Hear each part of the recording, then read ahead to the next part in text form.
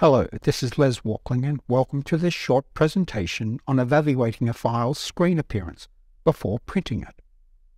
And while there are incredibly informative ISO recommendations on the viewing conditions for photography and monitor calibration and working environments for proofing and printing, there will still be instances where less than ideal working conditions and software and hardware implementation, and in some cases even contradictory concerns that prevent improvements to the workflow and working conditions, and therefore also the printed outcomes. Of course, there are many complicated considerations involved in addressing, let alone answering such questions, but simple common sense also needs to prevail. For example, a test chart such as our neutral 21-step wedge is a digital file that can be viewed on screen and printed through whatever print path is being evaluated. The resulting print, when viewed under whatever viewing and working conditions exist, immediately illustrates the similarities and differences between the workflow screen and print appearance.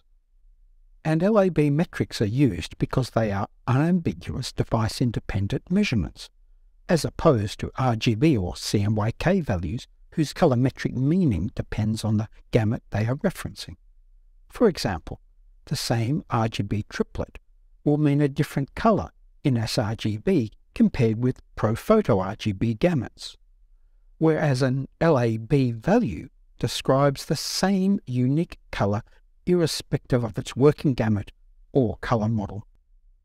Lab values are also widely available as info palette readouts in advanced imaging applications such as Adobe Photoshop, Adobe Lightroom Classic,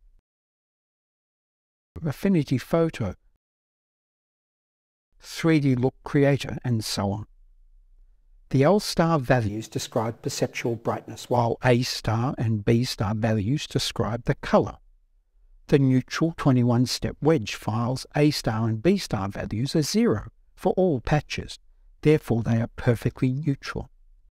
Consequently, any non-neutral rendering of the step wedge, on screen or in print, and either globally or locally, will be immediately obvious, as will any differences in the same lightness values. For example, in less than ideal viewing and working conditions, a common observation is that the screen's peak brightness does not match the printing paper's whiteness, and that the shadows print dark and muddy compared with their screen appearance.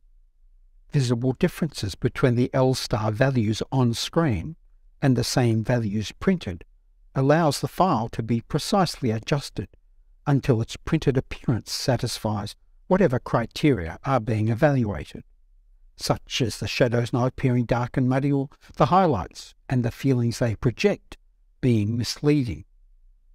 Therefore, using simple LAB metrics to evaluate screen values relative to their appearance in the physical print is a simple but incredibly helpful evaluation technique. And if needed, our neutral 21-step wedge can also be downloaded from our support notes calibrating website. I hope this presentation has been both helpful and informative, and I wish you all the best with your adventures in digital imaging.